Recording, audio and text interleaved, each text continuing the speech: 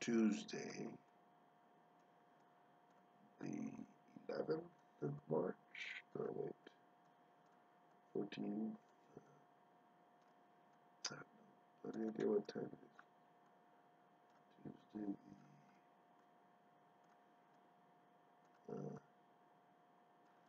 the 13th is Friday. 13th is Friday. Saturday, 14th. Sunday, 15th. Monday, 16th. 17th. Log entry for Tuesday, the 17th of March of 2015. Kids are gone. Feels weird. Like to have them here. They're gone. That's just the way it is. Mom is gone with them. Take them back. She'll probably be back soon. She could be back. She could not be back soon. One never knows tomorrow. And I just woke up. It's around 7:30 in the morning.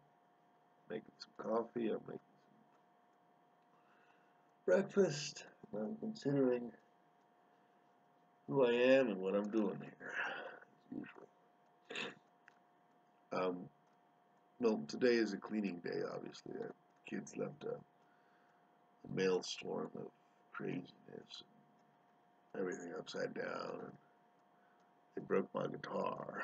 The guitar that I had fixed, that guitar, the good guitar that I had fixed, somehow it's broken. So, it's just kids, and kids do that. It's okay. It's part of the process of being a kid. And I'm working.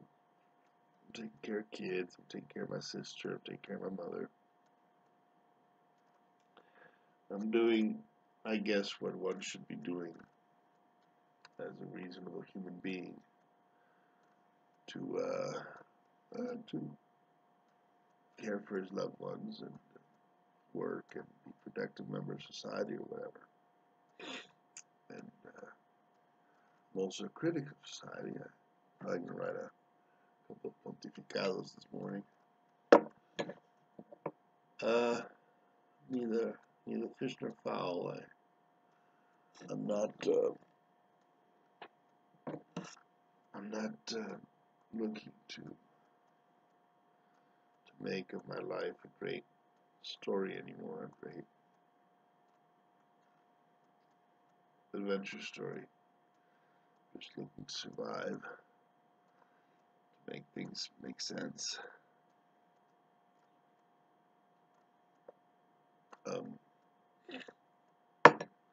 Because when you've been to certain adventures in life, like jail and insane asylums, you just want to chill out and don't do those things too much.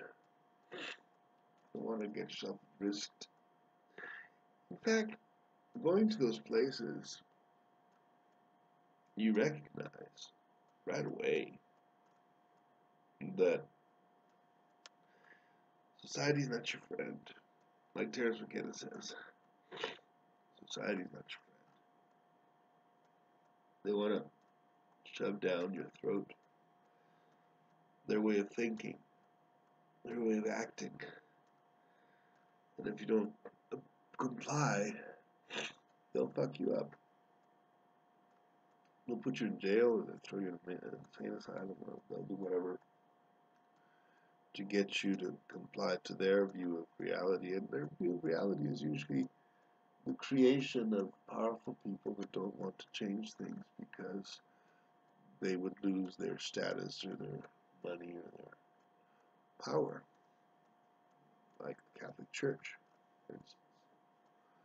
But not just the Catholic Church. I've been reading Emilio Scaraga's El Tigre's biography, which is, by the way, a biography that is written very much in his favor. It's kind of like a document of how amazing guy he is, and he is an amazing guy. He does some pretty amazing things. But he also is a very conservative guy that needs the world to stay the way it is. That doesn't see let's say, certain things, especially indigenous people, he sees them as inferior. That's just the way he looks at the world. I don't think he ever took ayahuasca or he ever, you know, took mushrooms. Maybe his son did, but anyways, the point is that there's a certain kind of like status quo defense of the status quo. I don't think these guys would ever accept the world without money. A world without money, a world without jails, for instance.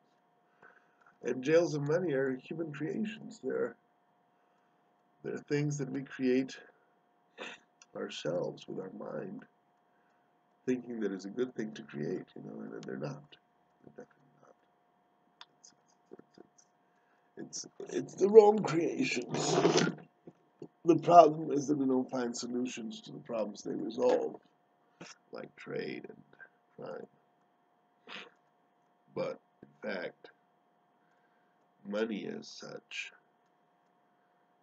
and jails as such are just bad ideas that have been going on for a very long time, and that nobody has had the value of the strength or the vision to change them.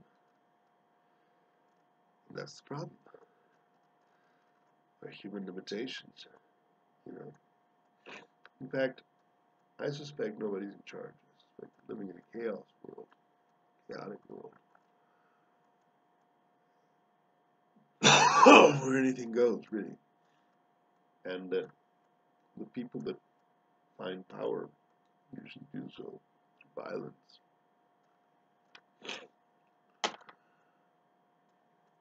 Through crime, because that's the road to great wealth. Great wealth is the road to power. You know, if you are a billionaire, you have a lot more options than if you're some guy reading cards for a living in the middle of godforsaken town in Mexico. So money becomes the objective and not the solution to the problems. Because if you're spending all your time and energy on forming great wealth, you're probably not going to worry too much about changing things. You're just going to want to create wealth for yourself. That's the deal there. So when you're a general, pretty average guy, pretty normal human being, with a little bit of insight into the universe, the way that really is, a little bit of insight into how things really are, what do you do?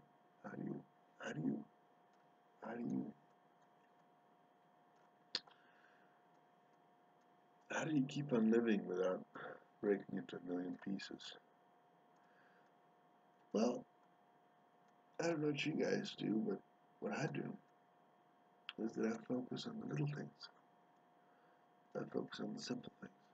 You know, like right now, the kitchen is a mess, and I gotta clean it.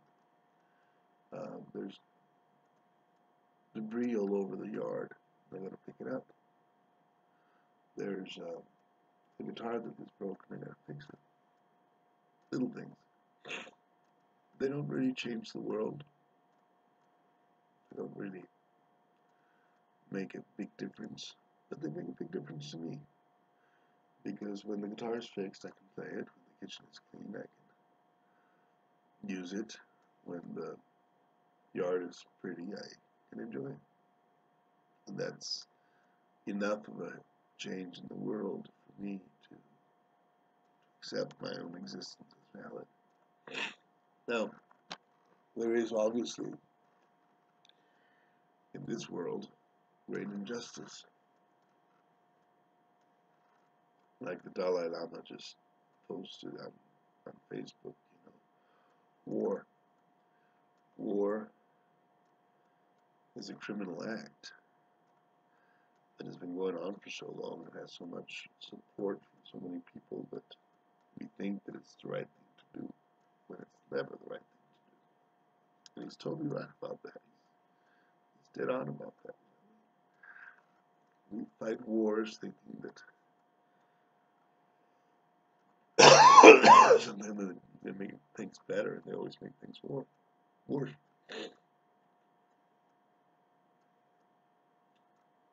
Maybe the world, the universe, reality is exactly as it needs to be for each one of us, the Dalai Lama included. Maybe things are the way they are because we're learning a way of being that transcends those things. You know? And it's a very personal trip. And when you involve yourself in the big picture, you can only do it as a philosophical exercise, because to do anything else is to call upon yourself the chaos of it all. It's very chaotic. So is Emilio Escarga the right intelligence for taking care of his money and his great, uh, powerful empire, ruling all these things? He probably uses a lot of energy to do it, and that energy could be spent on introspective meditation, for instance, or using psychedelics, for instance. If he doesn't do that, there is no transcendent motion to change the status quo, and therefore there is injustice, evil in the world.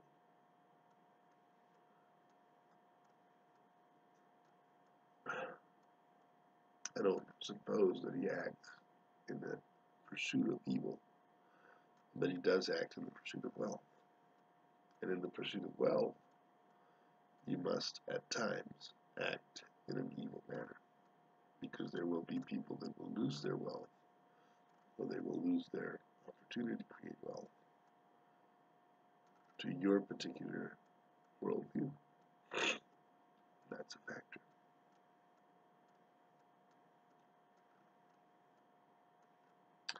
That's my meditation this morning. That's my ramble this morning. That's what's going on now.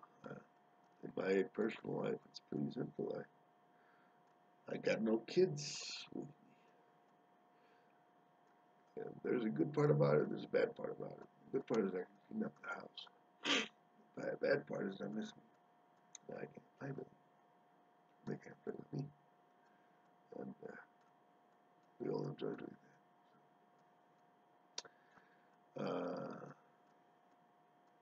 Here's to you, YouTubers.